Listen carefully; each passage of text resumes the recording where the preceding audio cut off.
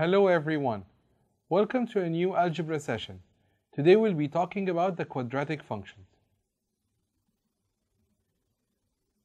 What is a quadratic function? The quadratic function is the function that is written as f of x equals ax squared plus bx plus c, where a, b, and c are real numbers, and a is not equal to 0.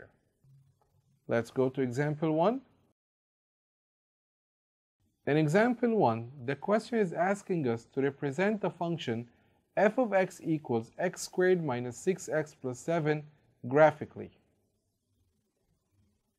where x belongs to the interval from -1 until 7, -1 closed until 7 closed.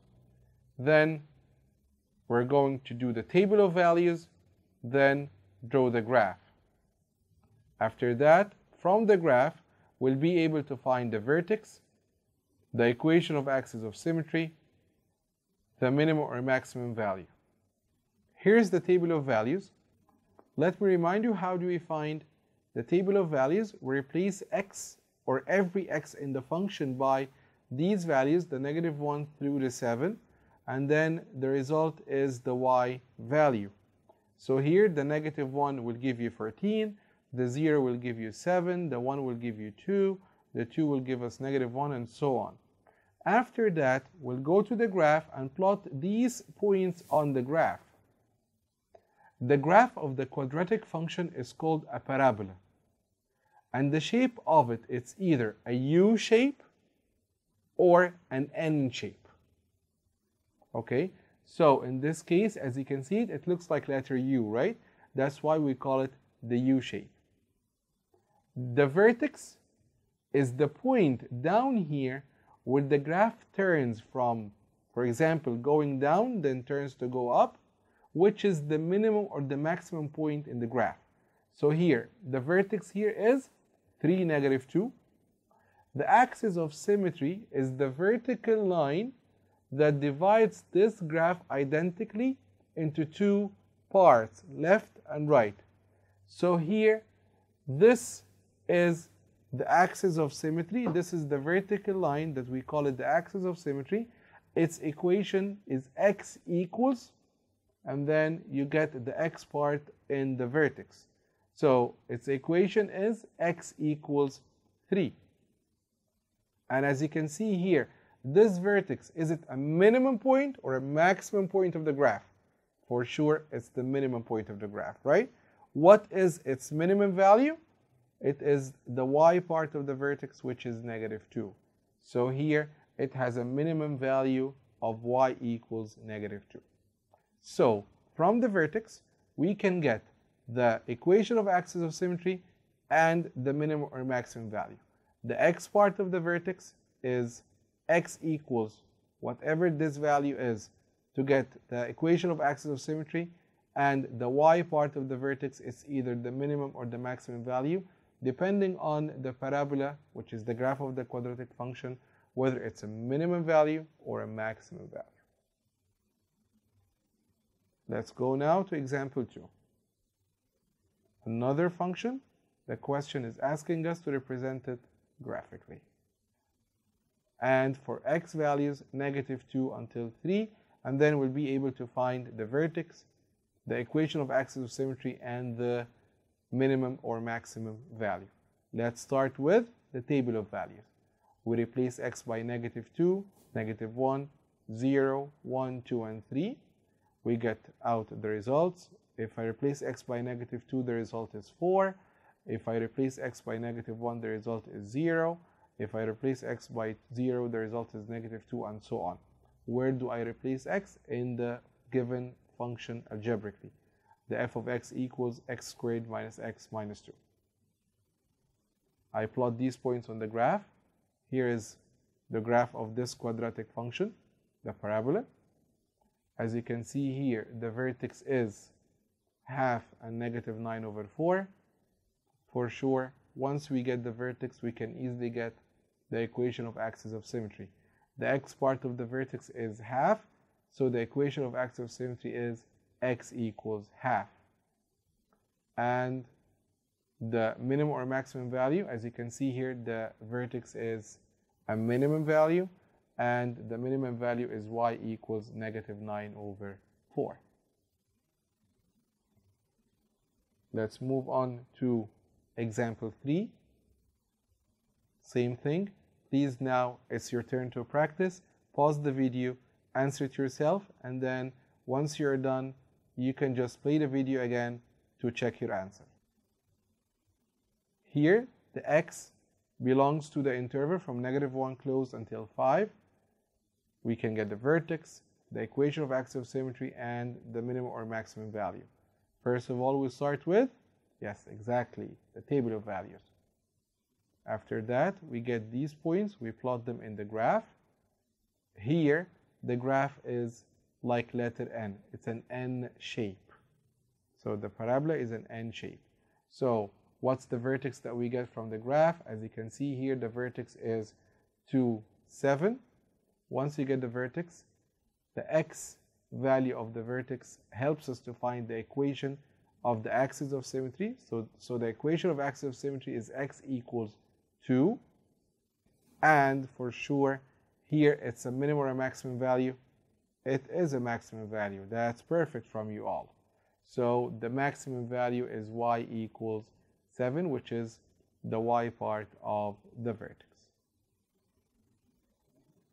Another example, example 4, f of x equals x minus 2 all squared, where x belongs to the intervals from -1 closed until 5. When you graph, the question is asking us to find the vertex, the equation of axis of symmetry, and the minimum or maximum value. Here is the table of values, and here are the values that I'm going to replace to get the graph. The vertex in this case, as you guys can see, is 2 and 0. The equation of axis of symmetry, we take the x part of the vertex, so it's x equals 2, and here for sure it's a minimum value where y equals 0.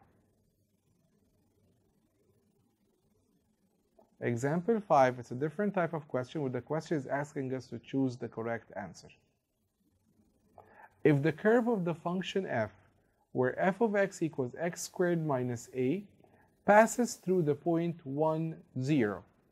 Again, as we said before, as you guys know, whenever you have an ordered pair and an equation, so this ordered pair is representing x and y in this function. So here, in this one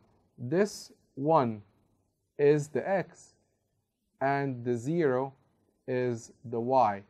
The y is the same as the f of x. So we replace the f of x by 0. 0 equals, the x is the 1 squared minus a. So 0 equals 1 minus a, then a equals 1. So for question 1, the right answer is 1. Question 2, if the point 3, 2 is the vertex of the curve of the quadratic function f, then the equation of line of symmetry is, we said it, that the equation of line of symmetry, or the axis of symmetry, we get it from the x part of the vertex. So the x part of the vertex is 3, so here the equation of the axis of symmetry or line of symmetry is x equals 3.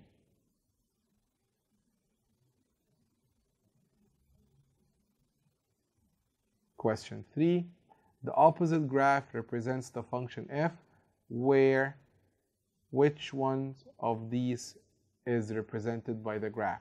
As you can see here, this graph, is it a U shape? This parabola, is it a U shape or an N shape? It's an N shape. So this means that the coefficient or the number beside x squared is negative. So here it will be either B or D. So you can now easily eliminate A and C. Why? Because the parabola is an N shape. N shape means the number or the coefficient beside x squared is negative. So here we can easily eliminate A and C. Now, where does the graph touch the y-axis? The graph touched the y-axis here at point 4. So when you put x equals 0, we said before that when the graph touches the y-axis, the x value is 0. So when we replace here x by 0, the result must be 4. So that's why when we replace x by 0, the result must be a positive 4. So the right answer is choice B. Question 4. The graph of the function f of x equals x squared minus 2x plus 1 is the graph number what? Which of these is the graph of f of x equals x squared minus 2x plus 1? As you can see here, for sure A is not a right answer because A is representing a constant function. So A for sure is not a right answer. And the coefficient of x squared, or the number beside x squared, is positive. So it will be a U shape, not an N shape. Now, when we replace x by 0, the result is 1. So the graph will touch the y-axis at 1. So here the graph is cutting or meeting the y-axis at 0, but in D the graph is cutting the y-axis at 1.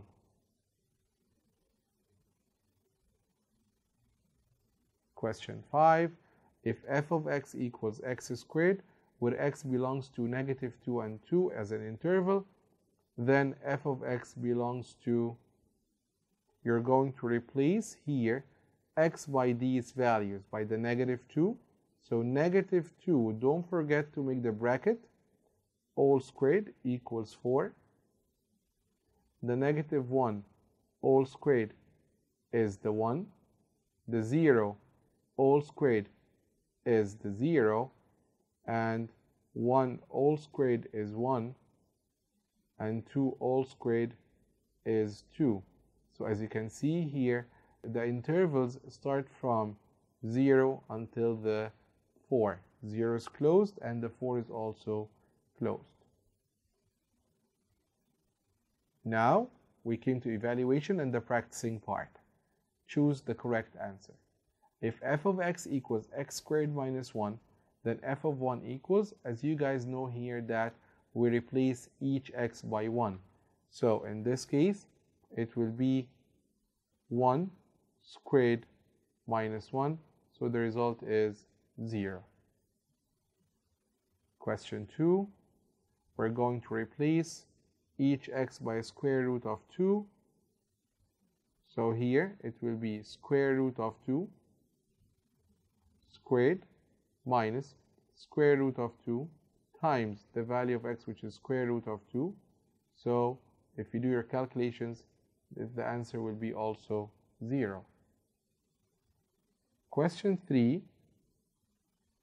If the curve that represents the function f of x equals x squared plus c passes through the point 0, 2. Again, as we said it before, an ordered pair and a function, you replace the x value by x and the y value in the f of x.